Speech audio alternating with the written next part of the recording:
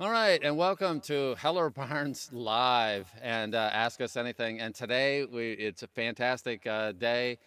We were originally had Paul Rubin on, but we got an upgrade because Paul and Johnny are just being, first off, their schedules change all the time. And this is the same for all of us. We all have something. Something happens with our kids. Something happens where we have to do something different work-wise. And they were scheduled to work on this book together a different week. And so now these lowlifes are out recording a book about the Kennedys.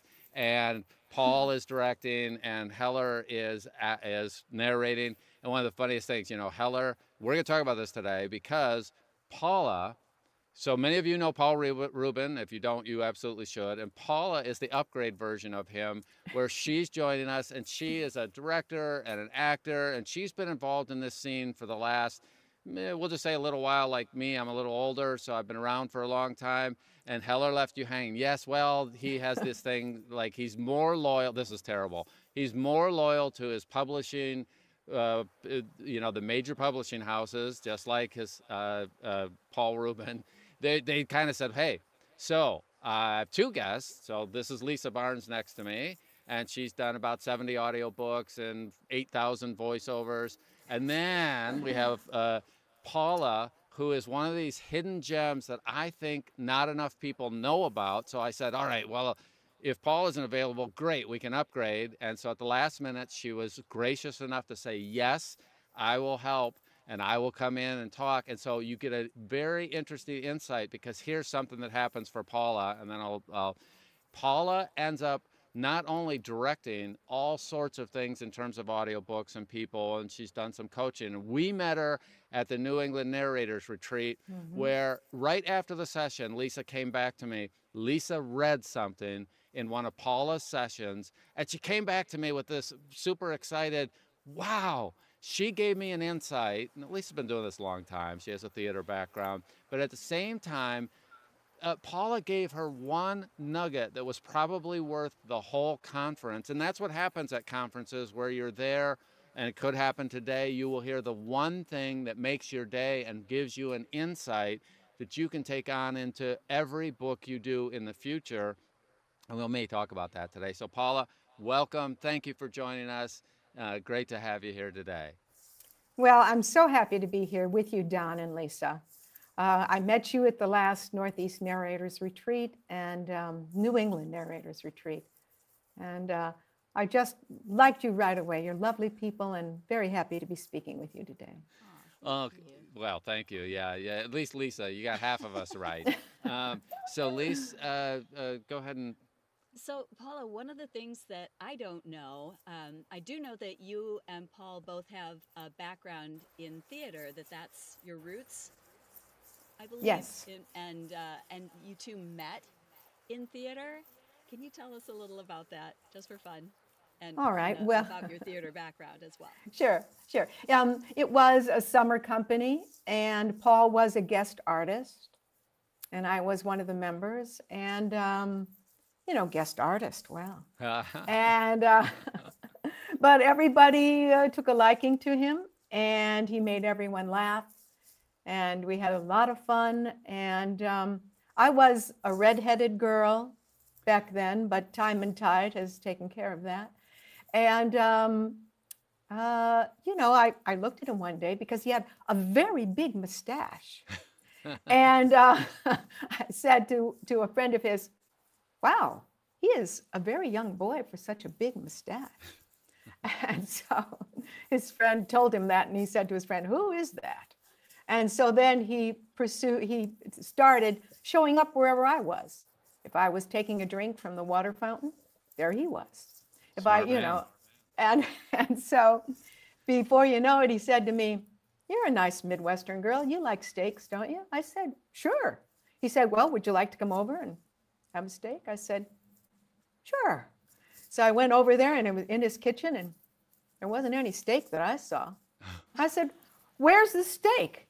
He opened the refrigerator, opened the freezer, took out a pack of hot dogs, and he went, tube steaks. I said, uh-oh, I'm in for something with this guy. I don't know. And ever since then, he's been making everybody laugh. And he's a very excellent audiobook and acting coach as well. So that's where we met, in the summer in a summer company. Oh, that's fun. And from theater, then you've done a lot of theater over the years, I think, both on stage and directing. Right. I haven't directed theater quite as much as I would like to. So I would like to put that out. But, you know, Paul was a playwright for a time, too. And we did one of his plays off Broadway when I was 22 years old, a while ago. I did a short run play at the Public Theater with a director by the name of Maria Piscator, who was the wife of the great German director Erwin Piscator, who was part of the Berliner Ensemble with Bertolt Brecht. And that was a nice, I guess, a claim to fame that I had, I don't know. But at the time that I did the theater piece there at the Public, a young actor was making his off-Broadway debut. And he's a name that everyone knows, Al Pacino. And he was in a play called The Basic Training of Pavlo Hummel. And no one knew him then. I mean, the New York theater scene did, but that was about it. So that was one thing I did. And then we did shows in Chicago. Paul was the director of a dinner theater. We did a show together outside of Chicago called Joe Egg, and by Peter Nichols. It's a great play. It's from the 70s. It's about a couple that had a child with special needs. But oddly enough, it's a comedy. And once again, Paul was in for the laughs. And then we moved to New York, and I started doing a lot of voiceover jobs, and for children, children's books, and then I found something called ESL, which I did a lot of, which the narrators may know about ESL, because a lot of narrators do English as a second language, as well as the different voiceover jobs that you come by. I was Shira, the Princess of Power, for a while, on just tape only, not in the cartoon show. And I did dub films, feature films, and some cartoons. A lot of narrators worked in Pokemon and shows like that. I didn't do any of that, but other cartoons that I dubbed, which is also a very interesting skill to learn. And, yeah. I mean, I do a little bit of dubbing here and there Oh, amongst okay. my voiceover stuff, and that stuff is not for the faint of heart. No, it's not. I mean, it's all on plosives, P's and B's, and once you have the 1, 2, 3, and the red light comes on, you got to be ready. So, you know, it's all a skill in developing readiness. Yeah. And you have to have your readiness on stage to be truthful, your readiness on audiobooks to have been prepared, and with every character, your readiness in film dubbing to jump on the line when it's there. It's all prepared, you know, preparing you to be ready. Yeah, well, one of the things that I find fascinating is that I think people that do audiobooks, so there's two ways that this whole business goes. There's a ton of people that do voiceover and then they do some audiobooks. And then there's a bunch of people that do audiobooks and then they dabble in voiceover, and it crosses back and forth. Mm-hmm, But sure. what I can see is the people that have done audiobooks at a high level tend to be really good when they cross over, because they're already used to doing characters. They're already used to playing something. They already have a wide range. So then when they go and do voiceover, they tend to be really, really good at it when they do that. Now, going the other way, they're surprised because they end up with some things in an audiobook that just aren't a part of voiceover. I mean, it's different doing a little sprint and something that's 2 minutes, 5 minutes, 10 minutes, 20 minutes, or a really long voiceover that's maybe a half hour. Yeah. Then they get into the marathon audiobook stuff where you have to maintain a character over 3 weeks while you're recording it or other. It's just the people doing audiobooks well tend to be great at voiceover. You find it similar, opposite? Yeah, absolutely. I find audiobooks is a great training ground in general, if you do enough of them. Because, you know, when Paul and I owned our business for a long time, we auditioned a lot of actors. And I found that the actors that did audiobooks, they could jump into an audition right away and get the scope of what was going on, at least what they were given. and be able to put some type of character or acting to it. They weren't searching through, they weren't seeking their way through it as much. They made a decision. Make a decision, go with it, because that's what you have to do. And I saw it in lots of different people, and that had done a number of audiobooks when they went to audition again. Well, Melissa Benson said a golden nugget from Paula. So she was at the narrator's retreat. That's probably where this came from. I don't know that for sure. Claim the page as your territory. This always gets me motivated to start a new book when I feel less than confident. Now, of course, you've coached a lot of people over the years, but do you remember this idea? And maybe do you remember? Okay. That's the funniest thing. You do a lot of this stuff. You tell the same thing. I mean, you find the same thing. Talk a little bit about claiming the page. I don't understand that. I'm not an actor, so how do I claim the page? Well, sometimes you think as on your feet. And if you're a director, you think on your feet, whether you're doing audiobook directing, theater directing, film, you think on your feet. So if I use a term in one time, I may use a different term another time. However, I think when you step into your booth, you have to get rid of your social self. And so that you are ready for, so to speak, the audiobook curtain to go up. And what I always say is that great narrators, great actors, rarely explain. They don't explain, they play. They play the page. They stay on the line. You may, because you've read the book, you may know what's coming before and after, but you stay on the line so that you interpret the feeling that is right there. So I guess that's part of claiming the page as your territory. How can I say this?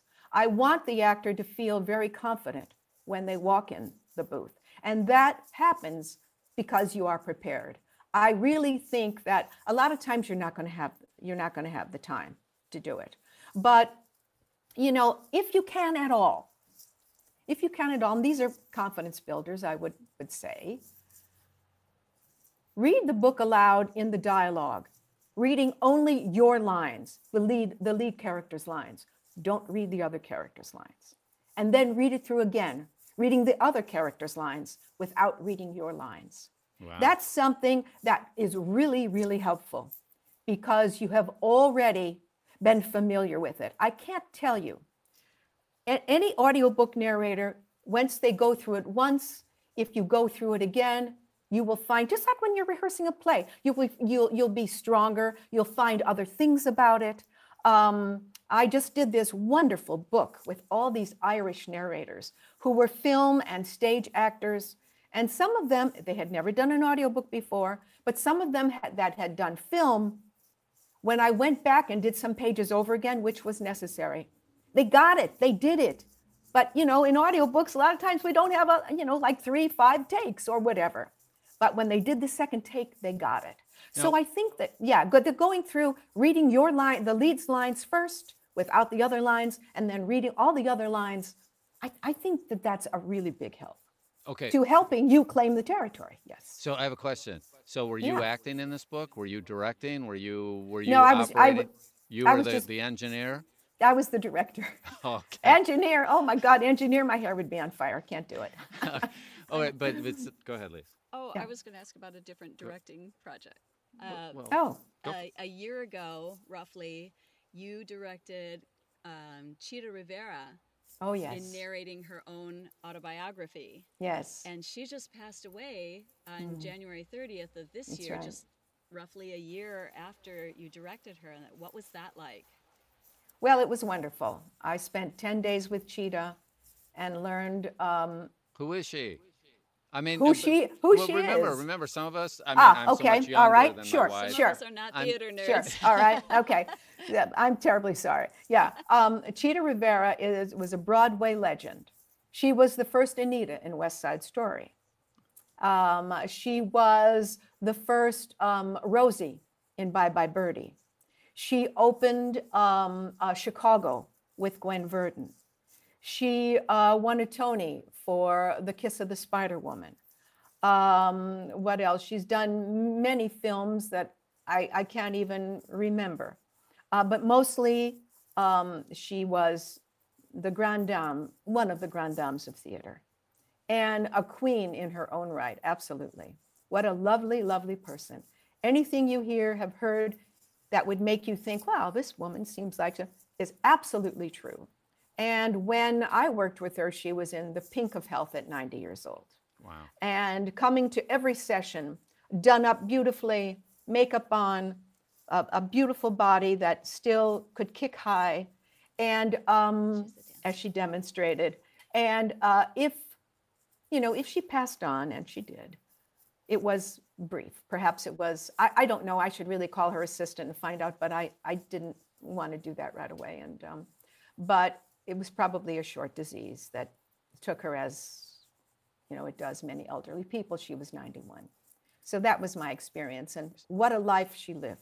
So was there things you learned as what did you find most interesting about directing somebody who had been, here's the funny thing. So she'd been an actress for decades and has all these world famous credits. For my age challenge friends on the you should go back and watch West Side Story. And the first, the first one, yeah. Although that's Rita Moreno in the film. So. Well, I'll also tell you that story. Yeah. They wanted her to screen test for the lead in the original West Side Story, which would have brought her an even greater claim to fame. But she was in Rosie. She was Rosie in the original Bye Bye Birdie. She had a young baby.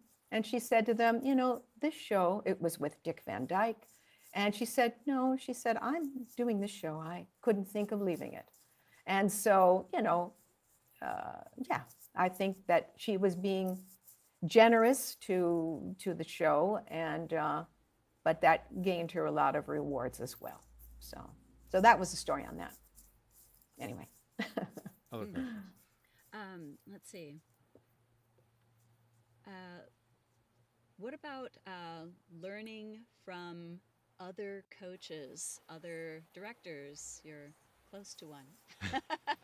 Yeah. What have I learned? Yeah. How is that for you? How does that inform your directorial skills and approach? Yeah. And well, I want to interrupt before you answer that, because people in the Sure. audience may not know.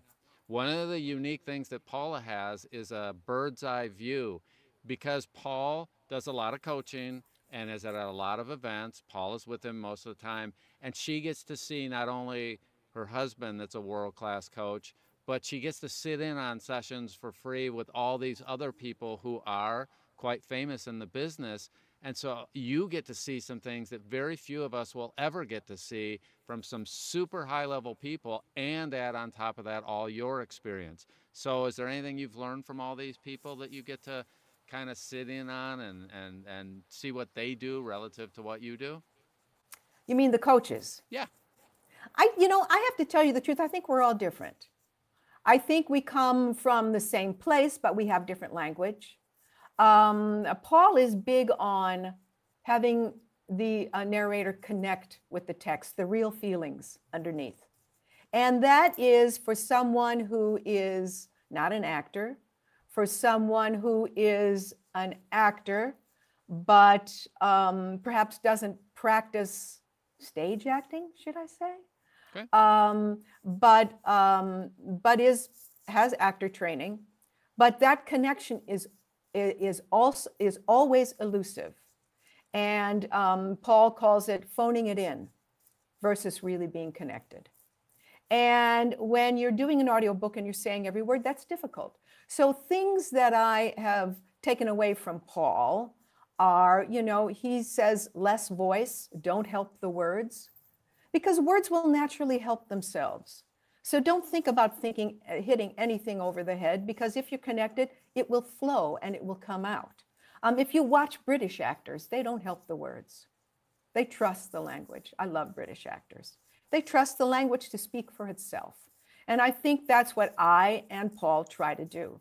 Because when you sing the narrate, I'm exaggerating, when once upon a time, da da da da da da da da da da da, if you know what's going on in the paragraph, in the scene, you don't have to sing it. You know, you will speak it. You won't explain it. You will act it. You will be there. You will be the eye that the listener needs. And when Lisa was speaking before, she was talking about what I said as the narrator being a character. And I could put it in another way, that the narrator is from the point of view of the protagonist usually. And if you want to give a little character to that, not necessarily a character voice, I don't think that's right, but in your mind, give a character, pick a character for the narrator. That's what I was talking about. And so then you just don't explain something, you play something. And how can you, it's difficult when a coach, I'll say Paul, perhaps me, gets an actor to be connected. How do they do that on their own? How do they do that on their own? It's interesting because it's difficult. I'm working now, I'm assistant directing this wonderful new musical. And I watch the actors who are all great and experienced. Do they overdo? Do they connect? You know, how do they want to play to the audience? When you're narrating an audiobook, you are playing to an audience. Make no mistake. You are locked arms with the listener. You are conspiring with the listener because you and they do not know what's happening next. Only the author does. And so how do you stay connected? It's hard work. It's very hard work. And if you have a line of 5 audiobooks to do, are you going to connect like that to everyone? Or do you have a way of working to get to the next one? You know, I think I read a quote by Carol Burnett recently, and let me pull it up here. If you don't mind, I'm going to block my face for a minute, okay? Just a moment. Yeah. Absolutely. Okay. It's by the great Carol Burnett, and she says, just a moment. She says, okay, when you know the tricks you play to get by, and you like them less and less, if you care about your work, I am trying hard to get away from that, and sometimes falling back. So I want to address that to all audiobook narrators. Carol Burnett, what she just said, that can happen to you as a narrator. And believe me, if I was in your shoes, you know, making my living from this and having to do book after book, I might fall back on tricks too. But what you don't want to do that. You want to make it as satisfying for yourself as possible, as connected as possible. So how do we keep that connection when we don't have a director there? That's an excellent question.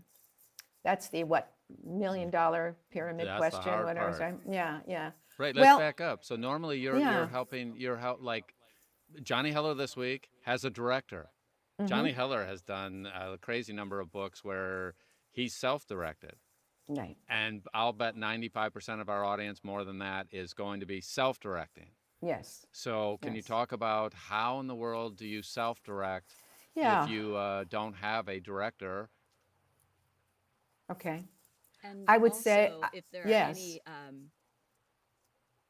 common corrections, if you will, suggestions that seem to come up over and over with narrators.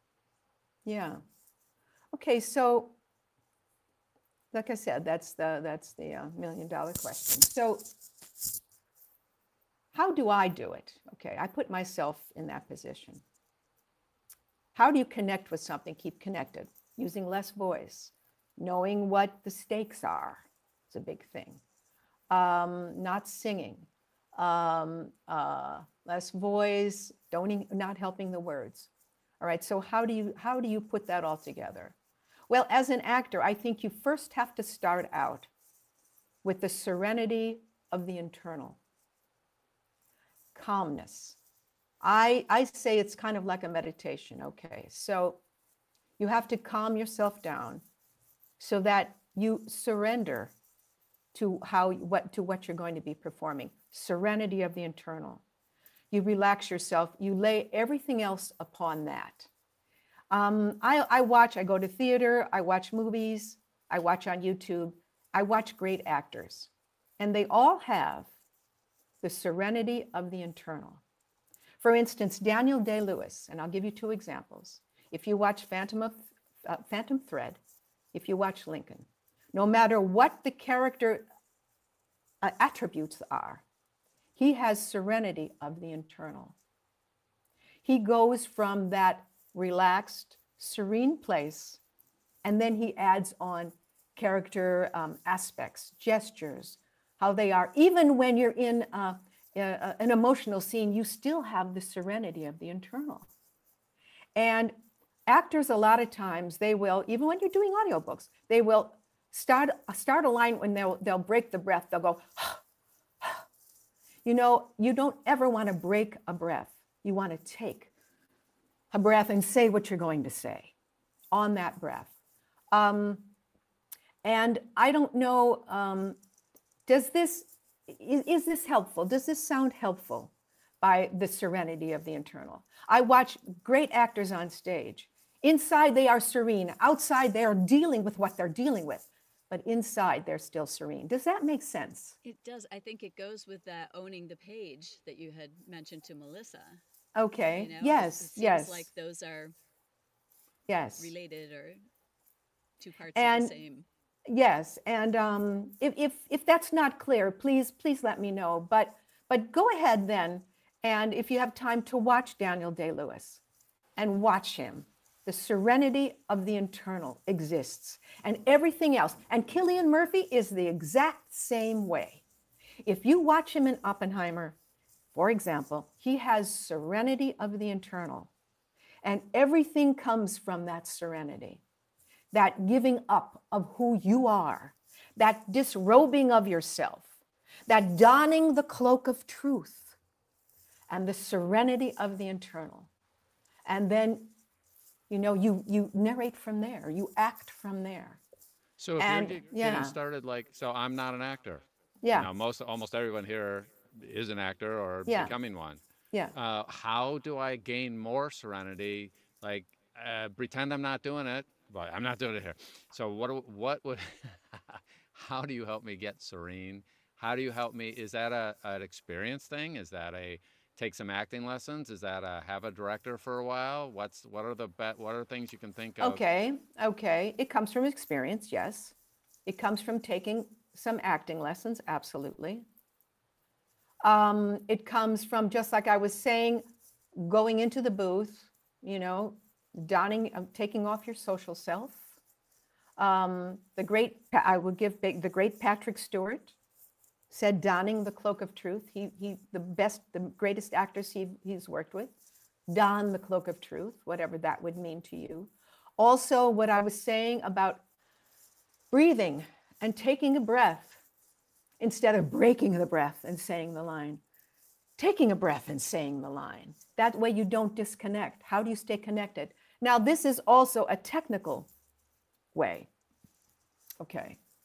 Instead of having your voice come from the back of your throat, just like a singer, have the voice come from the front palate. Hit the voice right in back of the hard palate, right in back of your front teeth. And then that goes right to your brain, and that will connect you with your emotions. You just have to practice this skill, and you'll see what I'm talking about. It'll place it right in the front of your face. And then you can't, you know, you'll sing the song, you'll sing the lines less if you do that. Back of your hard palate, and it's much better than putting it in the back of your throat. You know, if you watch great singers, that's what they do. I don't know, does this sound helpful? Yeah, I was going to ask you if you find that for actors who aren't already singers, that taking some voice lessons, singing lessons. Yeah, yes, and even just working with a voice coach, a dialect coach maybe will help. But I think locating the voice in the front of the mouth as opposed to the back really helps you connect. That's one non-organic. Well, it could be organic. That's one technical device that I have worked with myself and have taught before. And then, of course, practicing the serenity of the interior. Yeah, those are a couple of ways. Also, using less voice, not helping the words. taking a breath rather than breaking a breath. Because when you take a breath, the listener takes a breath with you. How many times have you seen actors, and of course, to emphasize this, I come from the stage acting, but actors will break a breath before they say a line, as opposed to taking a breath before they say a line. Also, I find that when actors are working or narrators are working, you know, pronouns, prepositions, they're thieves. Not to hit me, I. Sometimes you do. But if you constantly hit, excuse me, pronouns and prepositions, it's going to rob the sentence. Also, and you will find that you start to do this naturally. If you obey, I say obey, the punctuation. If you have a small stop at a comma, a full stop at a period, it gives the listener time to catch up, gives you time to catch up. So obeying the punctuation. Also separating he said, she said, they said from the dialogue. It really is effective. And, you know, you do have to think about that. But if you start doing it, it just is natural. And it really makes the dialogue pop. It really does. So I want to go back to your placing the voice in different places in your head. Yeah. Mm-hmm. So for those of you that have never sung or taken acting classes where people have done that, Lisa was a singer long before, just her whole life, and took a bunch. And so she understood this stuff because that was her background. I took voice lessons when I was in my 20s, and I happened to get an opera singer here that's famous because I had some connections, not because I deserved it. And it was only through going through some singing lessons that Lisa would say something about, no, don't do it that way. But I didn't get it until I was with somebody in person who could execute and show me the difference of you have an option when you talk about all sorts of details. And it was going to a coach for me that made this major difference because they could show me and they had exercises that would allow me to do both, many different things with my voice and where the placement was. So when people talk about that, I just remember going, what the heck? I don't get any of this stuff. What do you mean play? I talk. I did not understand that I had an option about the way I produce sound. And that was a big revelation for me when I had somebody. So, hey, many of you out there, if you're as unclear as I was, you probably need to go to a Paula. You need to go to somebody who can help you with that and help you work through it, because it just sounds like, okay, I'm going to talk. I don't need all that crap. And then when you get it and have the ability to change and know where your focus is in terms of placement, it's eye-opening to have the back of your head vibrate. I remember him setting his hand on the back of my head and then having me do it. They do these exercises where you can feel the vibration in different points. It's amazing, but it's not something that I just thought, like, you guys are nuts. This isn't really doable by normal people. There's something wrong with her is kind of what I remember thinking. Well, I'm just trying. Oh, sorry, Don, if you were continuing. No, you're so you're. Yeah. So I was just trying to give a technical way for the actor to be connected when they don't have a director, and that's one of the ways. Because I know it's difficult. You can coach with a great coach like Paul, like Johnny, etc., and they can get you there. But then, how do you duplicate that when you're by yourself? Yeah, that's the big question. Yeah, so that's why I was talking about the serenity of the interior, the relaxation, and then voice placement, which would help you connect. So I'll say that kind of in a different way, I think. You have to go. For most of us, we're going to go to a coach, and we're going to learn some of these techniques, and we are going to have to practice it a whole lot so that we are confident and we can walk in and own it because we have the confidence in what we're doing. Is that close? Yes, absolutely. And also, if in your area, wherever you live, there's a class, a Linklater class that somebody is giving the Linklater technique, I have no idea Kristen what Link. that is. What is that? There's a great voice coach teacher named Kristen Linklater, Linklater. She's the great. I mean, actors know who she is. And there's a technique, a Linklater technique that will, you know who Linklater is, right, Lisa? You know what? I didn't. At first, I thought, is this someone related to Art Linkletter of the old No, TV no. show? Kristen Linklater. I don't know But who she is. she's great. You guys would love her. She moved back. She's elderly, and she moved back to Scotland, but she still teaches in Scotland. But she's very famous in the theatrical world. And if you even got a book about the Linklater technique, that would help you understand voice placement. She also talks about placing the brain somewhere. Oh, la la, I wish that I had written this quote down, but a friend of mine can give me the quote. It's about placing your brain on the page or something. I mean, it's a great quote, but sorry, you guys. But anyway, yeah, I mean, that's what I have to say. Also, watch British narrators, I mean, actors. They simply do not, I mean, American actors are tied into emotions and and British actors trust the language. They just let it go. And in letting it go, it will emphasize itself. The language will emphasize itself through you. It really will. Trust me. That's what, you know, my darling Paul says, don't help the words. The words will help themselves. Absolutely. So why do you think British actors are better at that overall as a category? I mean, I know that's generalization, than American actors. Yeah.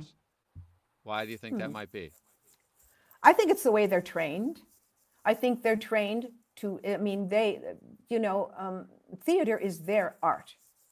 Musicals are our art. Gilbert and Sullivan belong to them, but musicals are our art. Theater is their art. And so it's the way they're trained. I think, you know, if you watch Judi Dench do a Shakespeare sonnet, the words are the words. She doesn't emphasize anything. She just speaks it beautifully. And that's what they do. And they trust the language to define itself. She seems to have kind of a wide, you're talking about her doing probably Shakespeare and yet all I know her from is, hey, she's the lady in James Bond. Okay. Yeah. I mean, yeah, but watch her do that. Watch so her do that. me doesn't know. I mean, I didn't know how well trained she is, but clearly she has this massive range that she can go out and do theater, traditional theater and modern theater, and turn around and be a character that is in multiple Bonds. And many of us younger people, that's all I know her from. I wasn't in the theater.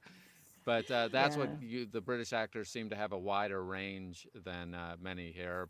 And you believe that's their training, right? I think it's their training, yes. And I think it's ability as well, but I think it's their training, absolutely. What were you going to say, Lisa? Sorry? I was going to say, I stumbled upon a YouTube video some time ago. I think it was a talk show, and Judi Dench was being interviewed, and I don't remember how they prefaced, they asked her to say, and she just off the cuff reeled off a sonnet, and just so simply and so beautifully. Simple. Not helping the words. Yes. Everybody cries in art to interpret for themselves. Okay, everybody has an opinion about it, but I think they don't really want to be spoon-fed. They want simplicity. And I'm assistant directing this new Irish musical that is just wonderful. And the opening number in any show, musical, straight play, whatever it is, audiobook, has to really hit home. And the simpler, and this is a difficult staging, this number was, but the director has now gotten it down to being very simple. And it's really good.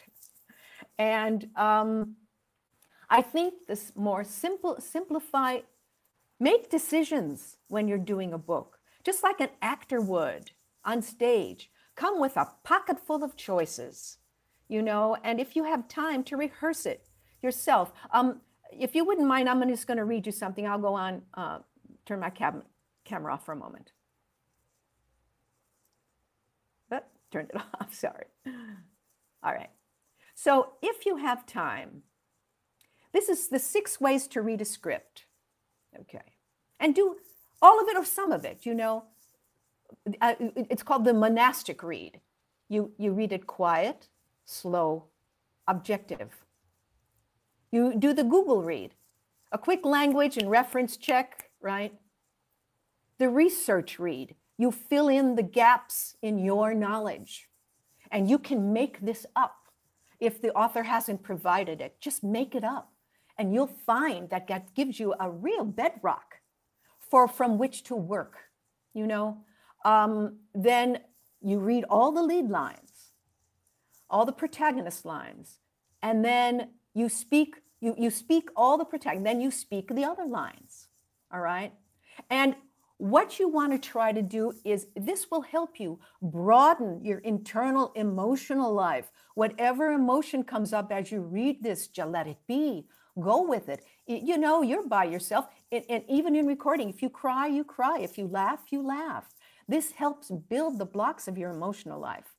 I also want to speak about lift your performance to a bigger idea.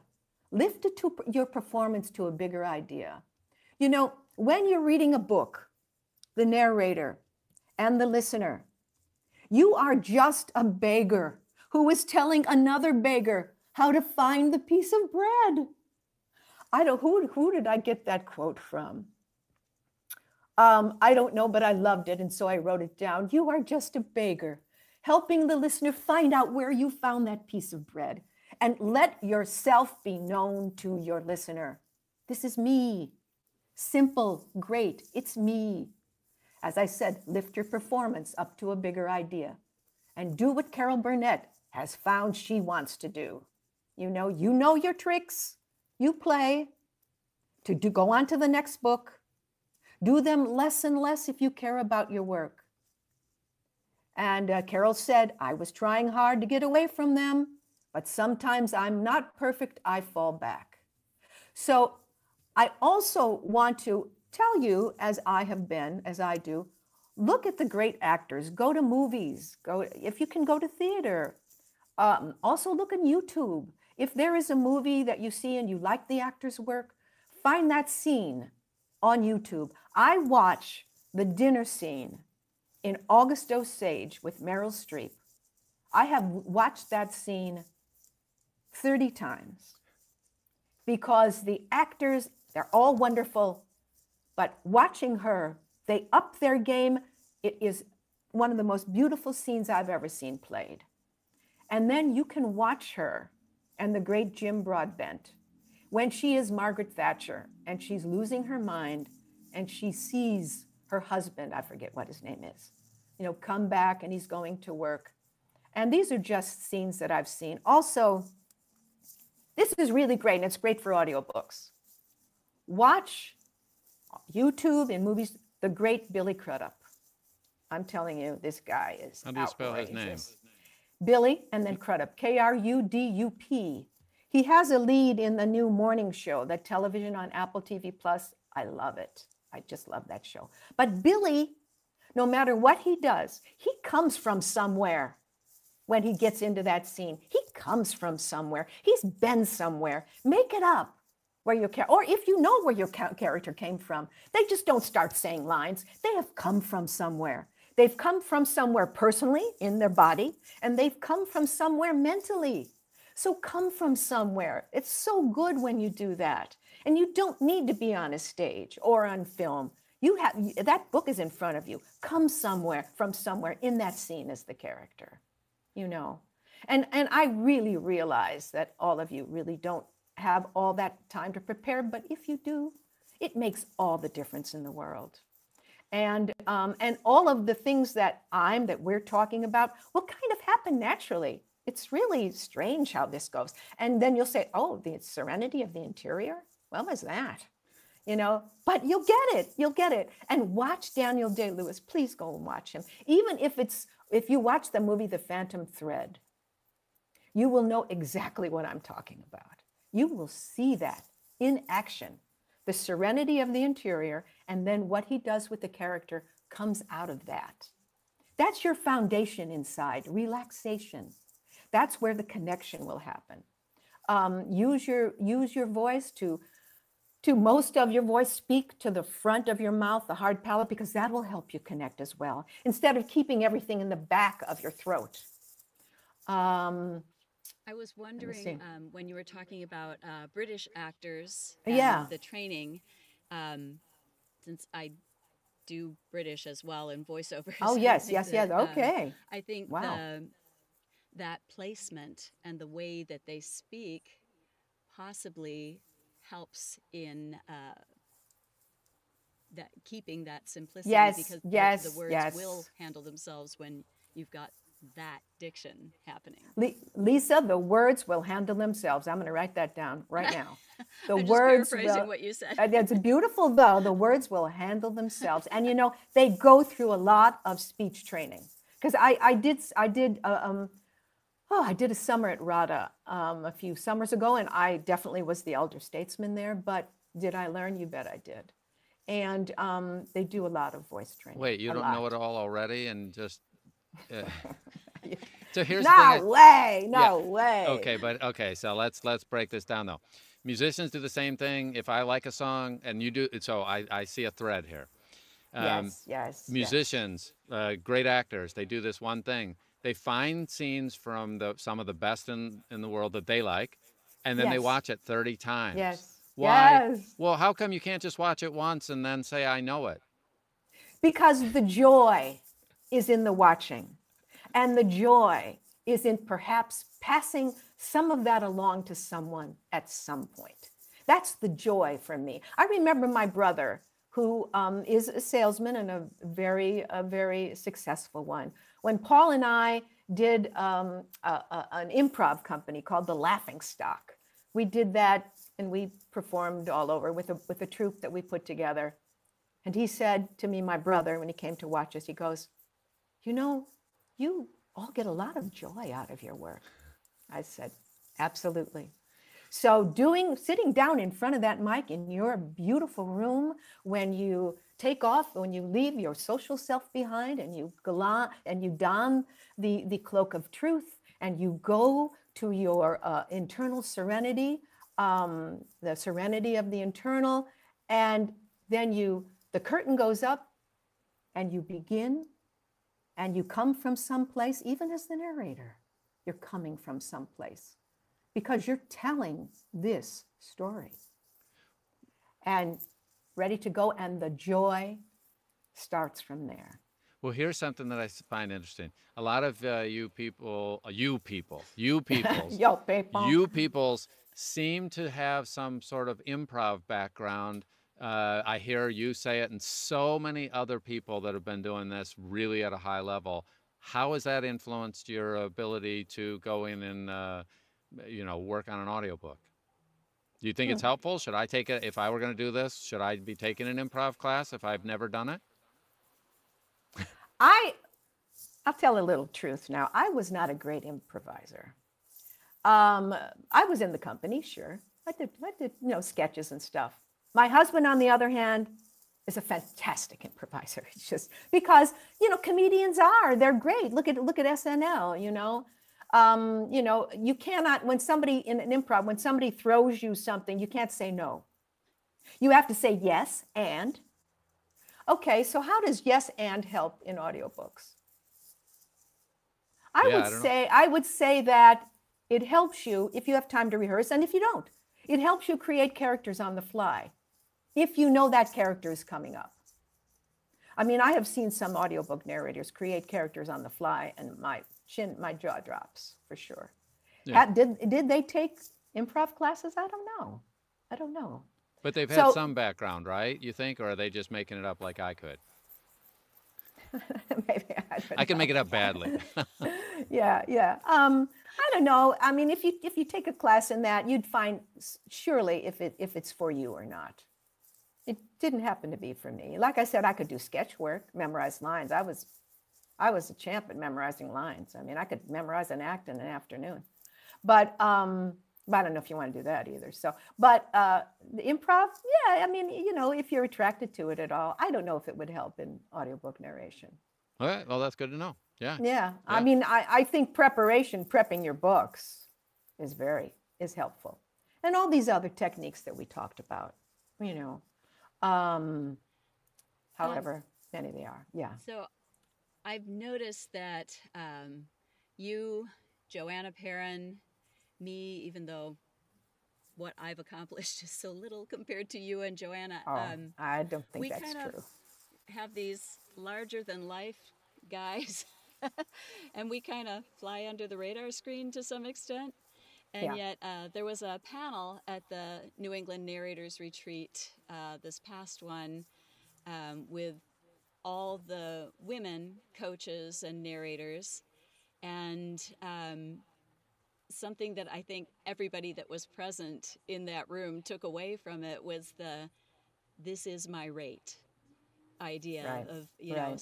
kind of course, you have to be flexible, but also standing your ground and standing up for yourself. How Yes. has that played into things for you over the years? Any thoughts on that sort of Well, women in theater, women in theater, women in narration, women directing? yeah, I mean, I've been doing this a long time. And so when I go in to direct something, I direct at the highest rate probably that particular publisher would, it's my rate. And, I don't work for any less. But, if you have a relationship with the particular publisher, I just don't see what's wrong with saying, this is my rate. I know a lot of actors are hesitant to do that because it's how they make their living and they don't want to, but you can just say, would the budget for this book support my rate for this book being whatever you'd like to, whatever you'd like to charge, a fair jump. Or you can say, if the budget for this book supports, and if you think this is fair, I'd like my rate for this book to be X. I think people respond a lot to the word fair. So you might use that in the future. So you're always asking for a fair rate, and what I think Lisa's getting at is that are there some people in this business that are not ever asking for a higher rate when they might probably deserve a higher rate, but they aren't asking for it? Is that close? Perhaps, you have to also think about the leverage you have with that particular publisher. If you don't have any leverage at all with them, you have to know how well some of your titles have done. But in the business, as in an audiobook, narration is a business. You have to see the leverage that you have with a particular publisher. If you've done X amount of titles and you've done well, you've gotten good reviews, there's no reason to not ask for a higher rate. They can tell you. I think they go book by book too. But if they use you a lot and you would like to raise your rate, there is nothing wrong with asking for more. If you say, this is my rate no matter what, then, you have to stand by what you've asked for. Also, you and I are in an exclusive club, the Grandma's Club. Oh, yeah. And has that, do you feel parenting your son and now being a grandma, has any of that played into or informed your choices as a director, as a narrator, actor? Well, I must confess that if I've had, I hope none of the publishers are watching. No, if I've had a family event planned and I'm offered something at the same time, I do take the family event over something that I may have been offered. Yeah. Because, at my point in life, that's what I choose to do. Yeah, it always kind of cracks me up. Lisa's turned down way more than she's taken over the years, just because sometimes, we had 5 kids, and there were points Of in course. that journey where it was like, oh, do we need to have 2 other books going? No, it doesn't make any sense to do that Right, where we're at, right, and she right. didn't need to do it at that point, and so she didn't.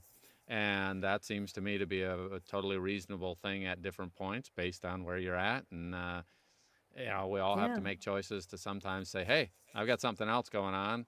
Yeah, exactly. It's really hard as an artist, though. Yes, it is. Yes, Since it you is. don't know what's coming up 6 months from now, That is true. it can be very tough to trust that if I turn down this one, will there be something else coming down the road? So hats Yeah. off to you for doing that and making those choices. And, you know, it's definitely one of those things that's really tough.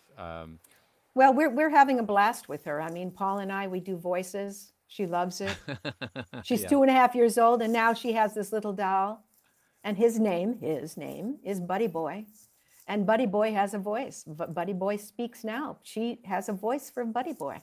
So I don't know what we're doing, but but we're having fun. Right. I know decades ago, our oldest son, Donnie, who's a very accomplished voice actor and also sports broadcaster. Wow. He heard, I think he was at a soccer practice, and another mom was reading to her other children that weren't at the practice. He was walking by, and he heard this mom reading aloud a book to the other children, and he thought to himself, you're not doing it right. It was a book he was familiar with. And that's just because Mom was always reading these things in character voices. So our kids all thought that that's just what moms do. Right. Every animal has if it's a British setting, I just can't. I have to read it British. Look at that! Look at that! Look at that! I Well, can't read Paul Harry does. Potter aloud. Paul does his character. Of course not. But Paul does his character, and our granddaughter asks for the character. Oh my God, it's unbelievable. So anyway, it's cool. So It's very cool. you know what? One of the things I thought of for people that are self-directing, do you recommend that they first off, you can't go back and change something in the current book very often. Sometimes there isn't enough time in the budget to do that. So should they maybe take their own director's notes and or somehow evaluate their performance later, go back and listen to something and take notes, and then they can incorporate it into the next book? Boy, that is a great idea, Don. I think that is so valuable. And just like a director takes notes of a show that they're working on, I take notes for the director every single day. I type them up, I send them to the director, I read them over. God, that is so helpful, Don. Yes, go back and do that. And then you'll find if you're connected, if perhaps you're coming from that serenity of the internal, you'll be able to hear it. If you're obeying the punctuation and what value you think that adds. If you're separating the assignation from the dialogue to see if the dialogue pops more. If you're helping the words too much. If you're singing the narration, singing the dialogue. If you're letting the words speak for themselves. If you're, what was the phrase that you said, Lisa? If you're not helping the words, if you're being simple, if you're coming from a place when you're in a scene, if you're coming from, make sure you're coming from somewhere in your mind. As actors, we make up a lot of stuff. We make up a lot of SH, you know what I mean? And it's just to build that character, and take the words from Carol Burnett. Don't use your tricks. Go back and do the best work you possibly can so that you're proud of yourself when you send that file in and you salute there. Another one sails off. Take time to be prepared. Take time to read aloud the leads lines. Take time to read aloud just in the scenes, the secondary lines. These are just little tips that can help you. Treat your booth as a sanctuary. Look at it as a sanctuary. Remember, you are locked elbows with the listener. It is your job you are helping them visualize. And so, because they don't have the book in front of them, helping them visualize so that they can comprehend what's going on. That is a very important part of your job. And don't keep hitting me, I. You know, don't hit those pronouns. Oh, it robs the sentence most of the time. What else? Yeah, you're amazing. No, and that we're gonna have to pull that out as the whole session here. That's awesome. I do know as a musician, I never could in the moment evaluate my own work. If I listen back a week or two later, I could always go, oh, that part actually worked. I'm happy with that part. And that part I'm embarrassed about. But and then one final trick. One of the things that Lisa and I did over time was, you mentioned earlier about the first chapter has to pop. The first chapter has to be great. Or the first part of the show. The first song in the musical. Yeah. Yes, and but absolutely. I should have said this, Don, because, you know, you're casting your line out there. You have to reel the listener in. Right. And after the first, I don't know, 7 pages, or wherever you feel that the beat changes, after the first 5 to 7 pages, you got them. Right. But if you have to go back, thank you for bringing this up, Don. If you have to go back and do those over again, absolutely. I do it in almost every book I direct. Well, here's a funny thing. So we discovered this on our own. If a book has 23 chapters, we mentally say it has 24 chapters, because a lot of times by the time Lisa gets through the whole book, she's got now the characters and the voice. I mean, she thought she knew it up front from her prep, but there's a difference when you've done it. And a lot of times we know if you don't get them in the first chapter, you'll never get to chapter 23. So therefore, we would re-record chapter 1 after we had done everything else, because now everything is so clear for the actor and how they're going to voice and where it's going. 100%. And we want to have that first chapter be as good as chapter 23 when everything was in the flow. And That's so right. 80% of the time we're always mentally thinking, the book has one more chapter than whatever it has. Yes, yes. And then if we don't think it needs it because she nailed it on the first one, cool. But if she has any, I don't think chapter 1 is as good, she'll redo that one, because if we get them in the first chapter, we've got a chance for them getting through the book. Correct. But if you don't get them at the beginning. John Heller said the same thing one time. Absolutely. He talked about going back and redoing chapter 1. Yep. Absolutely. Yep. You know, it's, you know, if you're doing film, it's, you know, take 10 or something. You know what I mean? Right. You know, just like, yes, that it holds true always. Yeah, it's got to be great. All right, well, you're an awesome person, and I know you do some coaching, and I know you're busy, so you can't do everybody. But how would somebody get a hold of you?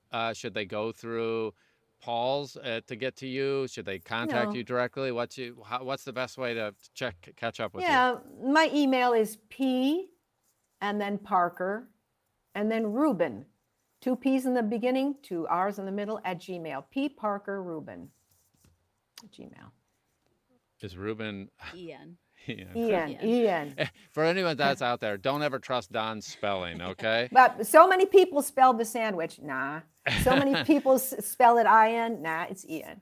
Yeah, but even if I'm the wrong one to take on any of that stuff. So you see it, I'm going to highlight it on screen there and make sure.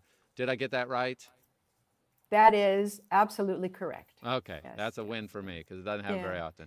All right, so for those of you, Paul is one of those hidden gems that I think so Lisa came back so excited.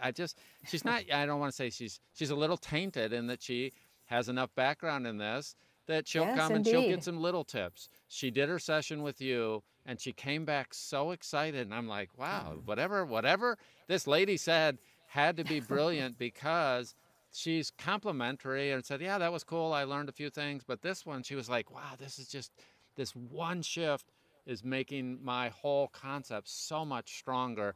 And I do think that's a great thing about somebody coming to a coach like you is they may not get 400 things. They're looking for the 1 or 2 things that can change how they're thinking about doing this whole process. Correct, So, correct. Any Because, sorry, Don. Sorry, Don. Go for it. We want, as narrators and as me speaking to you, I want you to feel all the joy you can possibly feel and never feel like it's drudgery or that you're unsure. Because every time you come up to bat, you'll get better and better and better.